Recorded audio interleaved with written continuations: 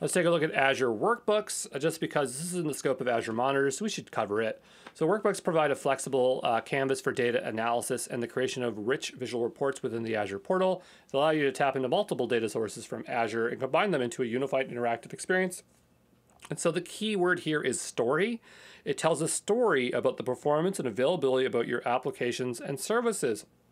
So this thing kind of looks like a dashboard, but it isn't. And it's highly customizable, but it's not very clear in here. But really what it is, it's like the form of a document. And the idea is that imagine that you have a document and then you can embed analytics in it that are real-time analytics so that you can visualize and kind of investigate and discuss performance and availability and stuff like that. You can kind of think of it like if you ever worked with Jupyter Notebooks, but it's really for performance and monitoring. It's kind of like that, okay? And these things are highly customizable and really useful.